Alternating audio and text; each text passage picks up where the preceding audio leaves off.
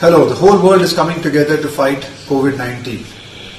This is a great opportunity for us to support the doctors, the nurses, the policemen, and so many other government services that are doing their very best and working very, very hard to keep us and our loved ones safe. What we need to do to support them is to stay indoors and to stay at home.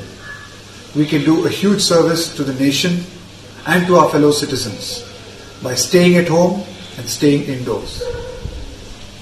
My appeal to all the youngsters and all people is to stay at home, is to spend your time productively indoors. That is a great gift that you can give to our nation and really support the people who are working day and night to keep us healthy and safe. Stay indoors, save the nation.